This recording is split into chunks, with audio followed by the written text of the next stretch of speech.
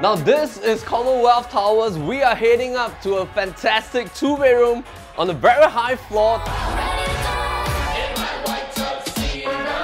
Within this very two distinct buildings.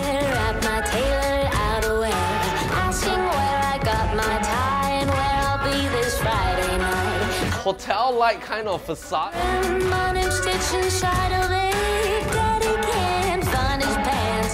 The price.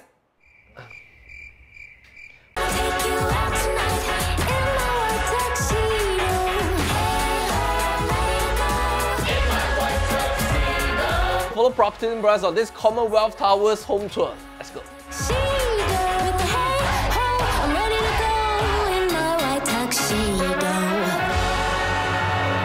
We definitely need to talk about the location. So let's bring out the map and have a look at where Commonwealth Towers is. Just 120 meters from Queenstown MRT station. It opens up directly from its side gate to the entrance of the MRT station. Next up will be Commonwealth, followed by Buona Vista. And of course, that's the intersection towards the Circle Line that will then further bring you down towards Labrador as well as Harbourfront. If you head upwards, that will bring you towards Holland Village. If you head further towards the east side, Redhill followed by Tiong Bahru. One of the things you will notice is that Commonwealth Towers is one of the projects that's being wrapped around by all the $1 million HDB properties, starting from the far right, Sky Park, Sky Terrace, Sky View, Sky Oasis, Sky Residences, Strathmore Enclave, Stirling Enclave and Mei Ling Street Enclave. To give you a little bit of backdrop of how condos evolved around this particular nice enclave right here. The first project, the Queen's TOP in 2002, followed by Commonwealth Towers 2017. And then in 2020, you have Queen's Peak. And then we have Margaretville, just reached its TOP in 2021. Stirling Residence go to TOP in 2022. So this forms a very nice triangle here. If you're looking particularly for huge size condominiums, these 5 are definitely some of the key ones for you to look at. The poison goes through my head, trying to strike me down till I'm dead.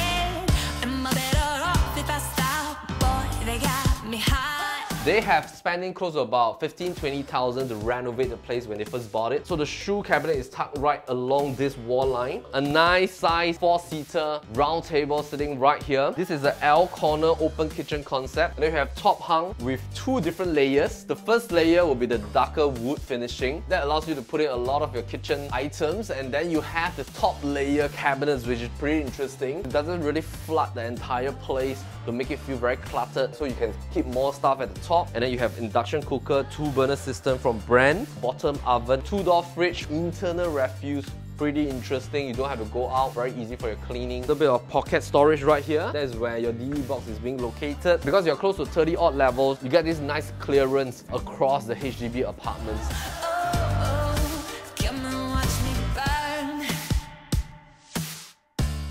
This is 689 square feet, 2-bed, 2-bath. And this 2-bed, 2-bath is a little bit different as well because the common bath acts as a Jack and Jill to the second bedroom. So you can use that a little bit like a junior master. So 2-bedder, either you get this very nice L-shaped kind of layout or you get the very traditional longish rectangular layout. 80% of the floor plans here are mainly this L-shaped layout. This L layout, the moment you come in, straight away you can utilize this entire zone. Your kids can also run around a little bit more freely.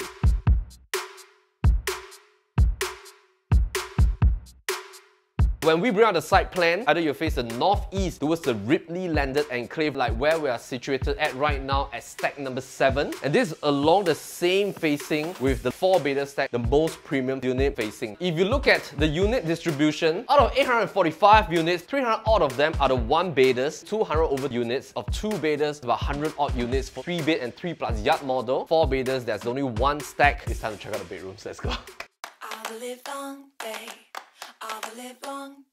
The walkway, owners have put in movable storage. We like the fact that ceiling height is pretty decent, goes about 3 meters. And then of course you have nice track lights that's being installed. ACs are Panasonic. I'm going to show you the master first. Baby got her shoes on, she wants to move. Master is great in size. King bed, definitely doable. A nice dresser unit right here that's being done by the owners. Sliding panel, 2 doors. Marble flooring for living, dining and the bedroom's walkway, as well as both the bathrooms. Solid timber flooring. These are long-lasting wood that you can re-varnish them along the years as well. Full height panel windows. 3 openable top hung in this direction that you can push out. And we like the fact that Queenstown also has that nice balance of the heritage feel as well as the new rejuvenation. There's going to be a new hawker center just right here at this corner, as well as the new Queenstown Mall that's currently being revamped. And just further down, that'll be IKEA, as well as right across the Queensway Shopping Centre.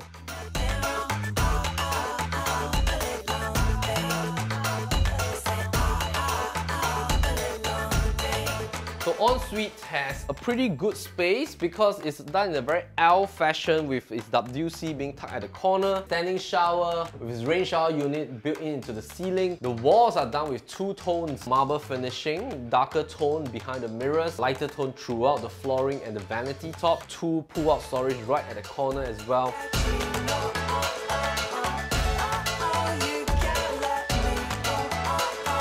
So flip over, the common bath is nicely tucked as a Jack and Jill kind of concept towards the common bedroom.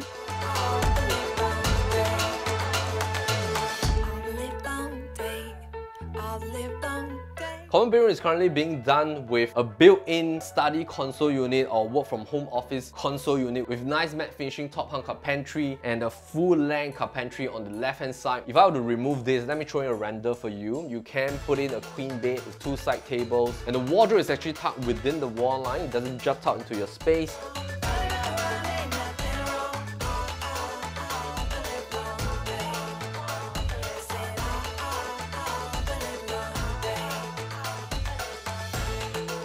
When we look at Commonwealth Towers, this is very suitable for families that are planning to retire, single professionals, young families with 1 to 2 children. There's a wide spread of choices for you to select from. What we love is that in future, if you want to exit, HDB enclaves are extremely important. So why is it a game changer? Is because with PRH being introduced, what is going to happen is that this is going to be like the last batch of available $1 million HDB apartments, not under the PRH strict policy. Families can buy them off once it hits its 5 years MOP period. So the exit audience is extremely important.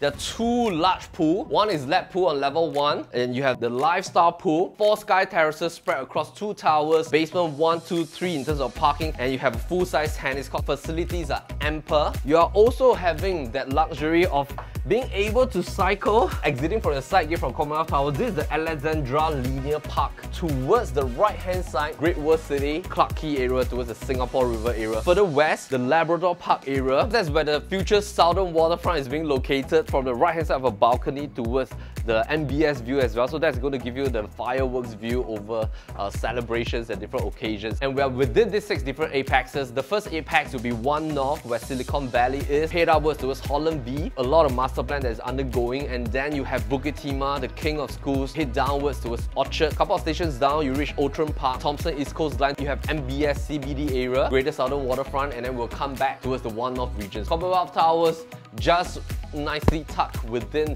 the prime hexagon where a lot of price action is going on. This property is asking at a quantum price of $1.5 million, negotiable. Sterling residences, 2,400 plus per square foot for very high floor premium unit. When ETOP is next year, we're going to see definitely a lot more price action inching towards the $2,500 per square feet mark. Commonwealth Towers, at this entry price, there'll still be good room to go. New launches, Slim Barracks, as well as Al-Mokyo and Lentor, they're all going to launch above the $2,000 to $2,200 per square foot band mark. Maintenance, $290 odd per month.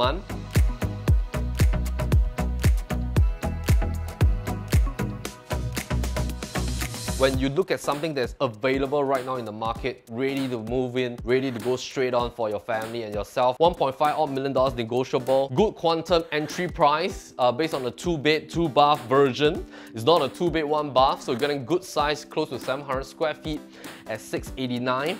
If you want to have a look at this place, give us a call.